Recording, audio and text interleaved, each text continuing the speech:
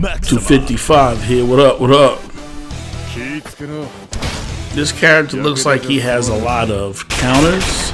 Like he absorbs a lot of hits and then he gives it back to you. That's what I keep noticing about this character style. It's pretty interesting to see how he's gonna fight in the battle and how strong his armor is.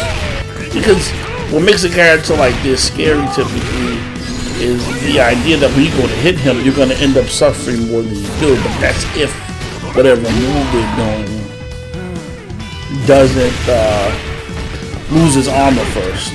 Because if the armor only takes one hit, then now you're dealing with a 2-hit super or whatever the case is. Now you're suffering. The person who has the armor, that is. One thing I will say about King of Fighters is it has some of the most original fighting moves and styles I've seen in any game. They don't really follow a lot of archetypes.